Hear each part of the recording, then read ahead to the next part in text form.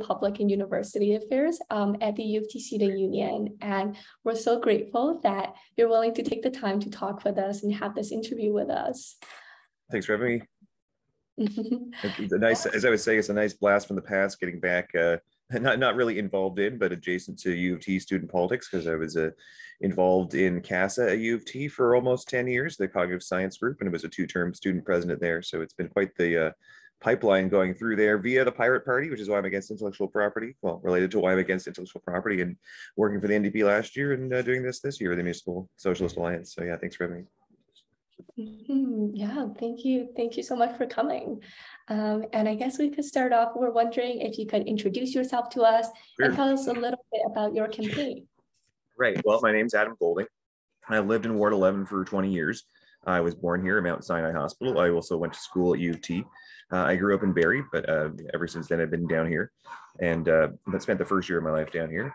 I've, as I mentioned, been involved in different kinds of political efforts, worked for the NDP last year, and a lot of things have been going wrong recently. And, you know, I've spent years focusing more on music after doing teaching computer programming and stuff like that. But a lot of things happened that seemed to give me no option but to get back involved in politics. I was kind of putting it off. After student politics, I was kind of like, you know what, I'm going to focus on some other stuff. And, you always do politics when you're old. and you know, a lot of things happened. Hillary Clinton was given a 98% chance of victory, which was a red flag for disinformation. And that meant I had to quadruple my time studying politics and also quadruple the political spectrum that I consumed to understand where that disinformation was coming from. And a lot of things happened locally. Under John Tory, we had a lot of, well, I would call it 3 waves of authoritarianism. We had the dispensary raids, in which a coworker of mine lost custody of her child. You know, and they put blocks in front of the cafe dispensaries and everything like that. We had what some feel to be overreach when it comes to COVID measures, and certainly there's always been the risk of it being the introduction of more authoritarianism, like the shock doctrine. And we've had the overreach of the violent encampment evictions, and even just suing Khalil Sabright for building tiny structures. That made me realize that something was really wrong in City Hall. And you know, I was one of the many protesters arrested at Lamport 2. And almost at Trinity Bellwoods, and a lot of people were injured, harmed, ticketed, charged, and so on. Some people are still facing charges. Mine have been dropped. But the city will be recovering from the trauma of those events for a long time, and John Tory is at the top of it. John Tory was basically giving orders, although maybe not officially, directly, completely, but to the city manager's office, which was Chris Murray heading that. He's stepping down. His second in command is filling in Tracy Cook, and Tracy Cook was giving commands to John Burnside. There is a petition to fire Tracy Cook that you should sign, and John Burnside is running for election. You should vote against him. And basically, Team Tory works as a block. They have a voting block. You can look at any candidates, any incumbents, Team Tory percentage on the City Hall Watcher blog, which I recommend, from Matt Elliott. He also writes very good articles in the Star, including one about the total cost of the encampment evictions. I mean, the financial cost, never mind the personal, physical, and psychological cost. But that Team Tory percentage tells you how much people just vote exactly like John Tory. He whips the vote. He doesn't really need strong mayor legislation. That's for in case he loses, or in case too many of his voting bloc lose. And there's 2 groups that are basically putting together picks against Team Tory: the Socialist Alliance and Progress Toronto. The Socialists and the Progressives. I'm one of the co-founders of the Socialist Alliance, and we're waiting to see who Progress Toronto picks. But basically, that's the lay of the land to get Team Tory out of there. It's not just about getting rid of him. Hashtag evict John Tory is important, but we're really evicting Team Tory. And everyone keep your eyes peeled for any additional picks coming from those groups. Awesome. Thank you, Adam. Yeah, and then we could dive into a little bit more about kind of the key issues that students are really concerned about. We'd love to hear your insights. So in terms of housing, so the average monthly cost of 1-bedroom apartment was $1,421 in the fall of 2020, which is a 13% increase from 2 years before. So how are you planning to support low-income youth and ensure that buildings also meet the rent-to-safety standards? Right. Well, ironically enough, safety standards are important, but they have to be made relative, because sometimes they can be in fly in the face of affordability. I'll give you a very kind of concerning example. I've been going regularly to a meeting held by Chris Glover, MPP in Fort York, about homelessness.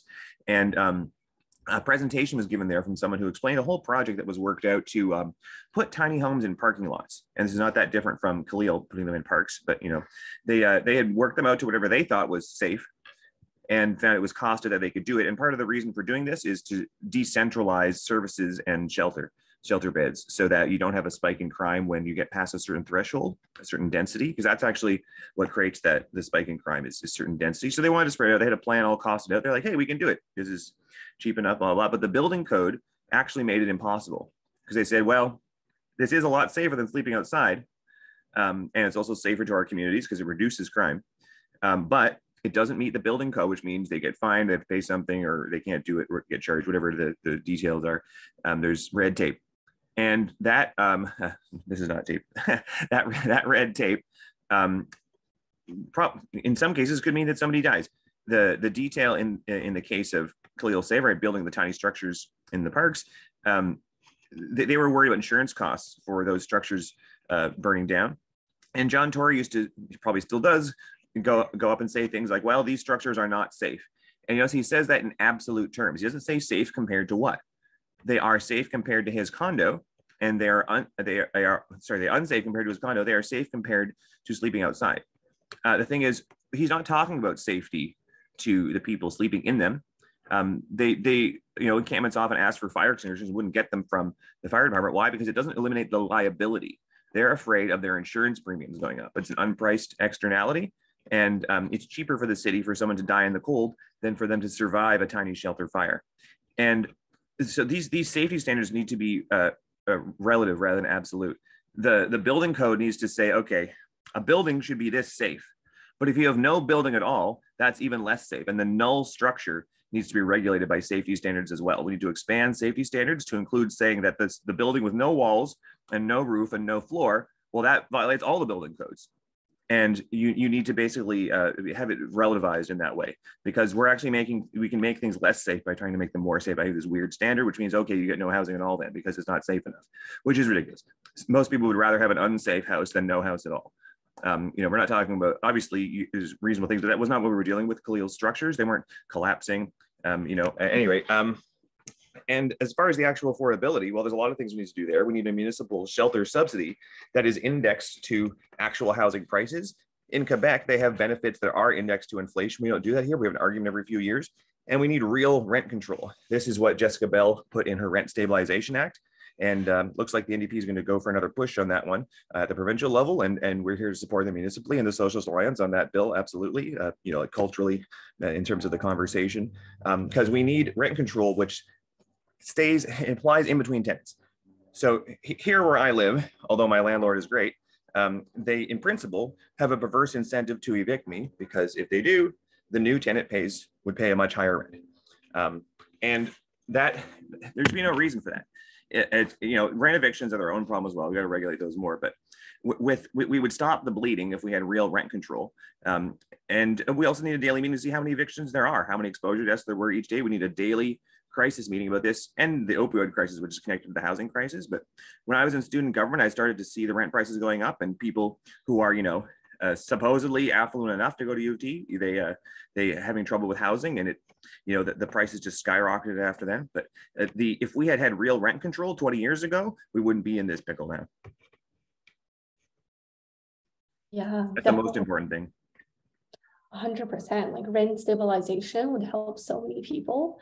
And kind of relating to that, when you mentioned the shelter, we do notice that a lot of students end up homeless or in like affordable housing projects. They're generally caught in this cycle of poverty that's really hard to escape. So what policies do you envision that the municipal government could implement to change that and give people a way out? The cycle of students in particular ending up in poverty? Mm-hmm. Yeah. Yeah, well, I mean, a lot of the policies are citywide.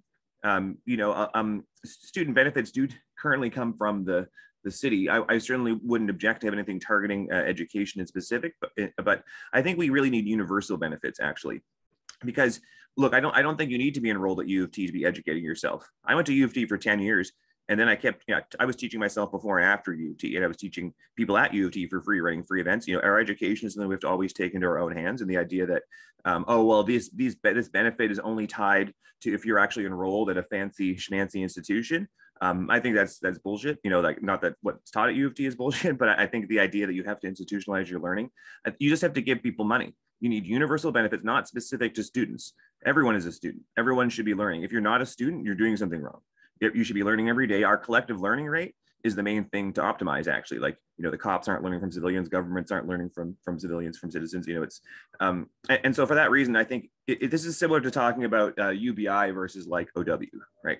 Because OW is tied to specific requirements. You have to be this poor, you know, blah blah blah, and they spend money figuring out whether they should give you the money. And I think, and it creates resentment, because people say, well, they're getting something that I don't get.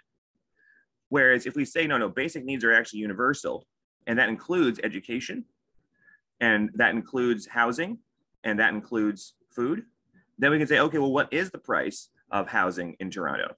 What is the price of food in Toronto? What's the price of education in Toronto? U of T is driving the price up. But if we did a sample of what are people, you know, some people, I mean, I teach private lessons, much cheaper than people going to U of T music. I can save some people a lot of money for what they want to learn, you know, if they don't need the credentials, and it's, you know, the theoretical side of things. We need to subsidize private education if possible. I just submitted an arts program that you'll see coming through Arts Vote. I think they're going to publish it. I think they're publishing what people sent in, or I'll put it out. And one thing that a lot of people said when I asked them was about subsidizing live music fees, but also subsidizing things like music education. So like the cost of education is too high, and that's one reason that students end up homeless. So education needs to be cheaper because it's a basic need. And the same as with housing and food. But I don't believe actually really in there being a special category, like, okay, here's the years where we're really going to educate them now, and then we just sort of give up on someone's education. Everyone always needs the free time to learn, and everyone always needs the free time to be creative. For that reason, you might even reduce the work week, but you have to make education cheaper, and the basic needs there for everyone. So these universal benefits, then we can have a conversation about what does anyone need for food? What does anyone need for learning? And what does anyone need for housing? Awesome, thank you so much.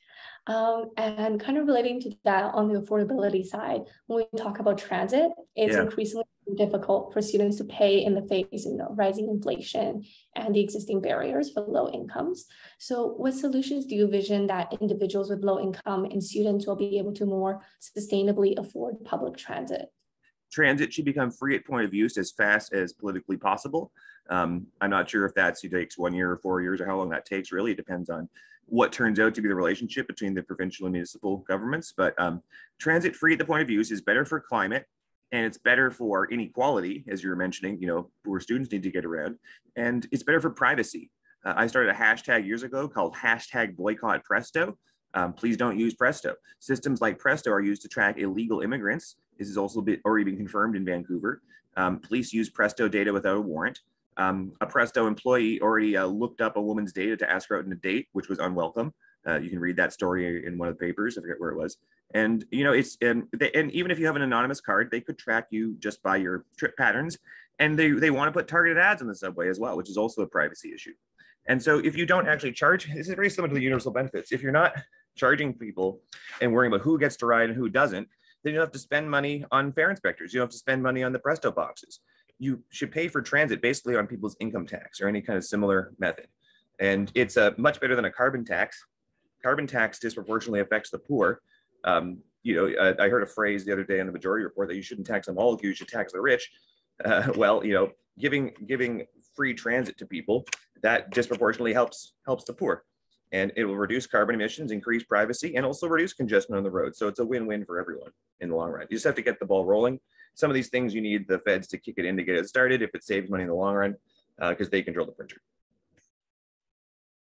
Definitely working towards free transit is definitely an important goal, like for the city. And yeah, and that's a Socialist Alliance position everywhere. So as well, all of the Alliance candidates are running on a free transit platform.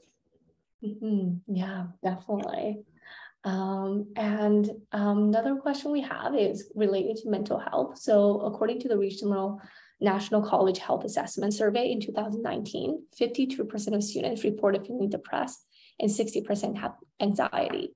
So during the pandemics, the heightened global uncertainty, we have certainly seen an increase in the number of students that have mental health illness compared to previous years.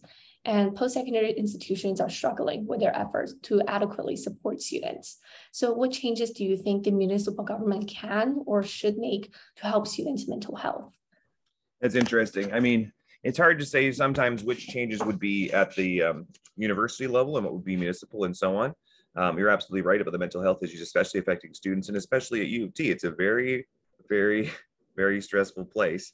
And I saw a lot of people's mental health really severely affected during their time there. I saw people run themselves down with sleep deprivation, and then they'd have the symptoms of sleep deprivation, which match the symptoms of ADHD, and they would be prescribed stimulants, which would make their sleep deprivation worse. Same thing happened to me, actually. But there was, when I was in student government, over half of the exec was on speed, and these drugs produce compliance as well. And we need our smart people to be creative, not just workhorses. And so that's the most. I think this goes back to what I mentioned earlier, regulating the work week. But then I thought, well, it's pretty difficult to regulate the work week of a U of T student, right? How could you could you fine the university for working too hard to give, because that's the thing, people want to put in those extra hours to be competitive. So it's very difficult in that environment when you're at basically the top school in the country and everybody wants to win. What you really need to do is you need to make more teaching positions. So if you improve the student teacher ratio, now this is not just a municipal thing, unfortunately, but this is going back to working backwards from learning rate. Our learning rate would be much higher if we had more teachers, like, no brainer, right? So I think we should have the administrators and double the teachers to start and see how that goes. And I think everybody would be a lot more sane, because for one thing, there'd be more jobs to go around. So people wouldn't be fighting their close comrades and friends and peers for the scraps, because they expanded education, they expanded the bureaucracy and the enrollment. They didn't expand professor positions, and that is a compliance thing, and it drives everybody crazy because Noam Chomsky remarked how student debt is a disciplinary tactic. So, we need, basically we need free education. We need more jobs for professors, and we hopefully need a better work week for students. When I was a student president, I made events to help people relax, basically social events at the end of the week, because people just needed to get out more. U of T, it's good to be a workhorse and read all those books, but you've got to relax at the end of the week. And so that's one thing student governments can do. That's not really a municipal government thing, although maybe the municipal government should come in. This is half serious, but just come in and say, U of T, you need to relax. So the city is going to make you relax by like throwing you a party.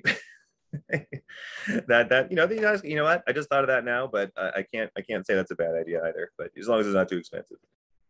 Yeah, absolutely. Like I feel like with U of T, a lot of it comes from the isolation and alienation due to the stress. So community is definitely important in terms of addressing mental health. Yeah. And one final question from us is that recently with the media, we've seen an increase in crime rates in the city of Toronto. So do you intend to put more emphasis during your tenure as counselors on increasing police enforcement in the sense of increasing police funding, for example, or turn towards a more rehabilitative preventative measure, like more responses or expand poverty alleviation? Would you have a leaning between those two? Yeah, very, very strongly towards defunding the police by 50%. I'm not a complete abolitionist. There have been police in my family. Police have saved my mother's life. I believe you can't have a 100% defund platform and be feminist, but all of the Socialist Alliance candidates are running on a 50% defund platform. And we will be trying to add more candidates to the Alliance, but only if they support a 50% defund platform. I mentioned earlier, I was personally arrested and injured by the police at Lamport 2. A lot of people were. And the police spent probably over $50 million on encampment enforcement, including the city manager's office with former cops. We have to fire Tracy Cook and not re-elect John Burnside, in part because they are former cops with an authoritarian mindset, which affects their policy. And it's why we didn't take a human rights approach. We took a violent approach towards encampments. So we have to defund by 50%. The police should only the police should only work on violent crime, full stop. There should be no police spending on anything which isn't about violent crime. And most of the spending should go in towards improving response time. All of that money that we spent enforcing encampments, evicting encampments in parks, it didn't do anything to response time. If anything, it brought it down because it sapped resources, which could have gone into the opportunity cost. You could have put that money into improving response time for real emergencies. But their emergency was they lost their sense of control and they had a film contract in Alexandra Park, which is why they rushed. And they didn't take the human rights motion that we voted on unanimously at City Hall, by the way. Like, we had a unanimous vote. Everyone said, yeah, sure, human rights. And then we didn't do that. We also had a zero encampments motion, which is contradictory to that human rights approach. That, it's a holy day movement. Wong Tam actually voted for it, despite her progressive veneer. She voted for the zero encampments motion, and her chief of staff, it was on her chief of staff's watch, who's now running against me in Ward 11. She's parachuting over from Ward 13. By the way, none of my opponents live here that I can tell. They're all parachutes. So, anyway, so yeah, we have a huge problem with authoritarianism. We have to defund the police by 50%. We need radical reforms as well. We need, before the next thing I'm going to say, we need community oversight where we can vote down what the police are doing as a people. We need to be able to vote down their spending, even if it's all spent on violent crime. We just say, what you're spending, like, imagine if the police were spending millions and millions of dollars enforcing a very mild violent crime, like, children in school who like flick people with their finger, cops going into school. There are cops in schools sometimes, and we are against that. And the community should be able to vote on priorities. They say, no, actually, this kind of crime is the priority. What we want you to focus on is, random street violence, or worried about gun violence, or worried about domestic violence. You're like, what is the priority? And we should be having that conversation. And what should not even be on the list is people sleeping in a park. That should not be the police's job, because here the police always have guns. So by definition, if you use cops for something like that, you're sending a gun to a knife fight, or actually you're sending a gun to a pillow fight or a sleepover. And it predictably created violence. The city manager's office should have known that this city contains people with a moral compass who would have resisted what they're doing, but they're just so far gone that they didn't even see that coming. So we've got a real problem with policing the city, and the cops need to be cut in half, especially if we can cut council in half. Thank you so much for the insight. That was really helpful. And I think that's everything from our end right now. And we're wondering, so we recorded this, if it's everything will be put in your own word, but if there's some edits in like some part that needs to be reduced in length, if that would be okay. Yeah, sure. Just run it by me for a quick check for accuracy. Yeah, absolutely. We'll send you before we publish it. Absolutely. Yeah. And one more thing we're wondering is we're hoping to have a photo of yours included next to your answers. Yep. Would you send a photo of yours to us? Oh yeah, I'll send it. I got a new photo this weekend, so I got a brand new one. Okay, awesome. Yeah, then we'll be in touch as soon as we have this all edited, and then we'll ask for your approval. And okay, great. Well, thanks so much, Victoria. I'm really glad you're doing this, and don't hesitate to get in touch if the paper wants to discuss anything else. You could even do a piece talking to Barry, one of the co-founders of the Alliance. He's not running, but helping coordinate all of the folks. And like I was saying, if you ever want to do something about a deep dive into student politics versus real politics, could be real fun. So feel free to pass on those ideas. Yeah, definitely. We'll definitely look into that. Thank you so much for doing the interview with us. Really appreciate it. Okay, have a great day. You too. Have a great day. Bye.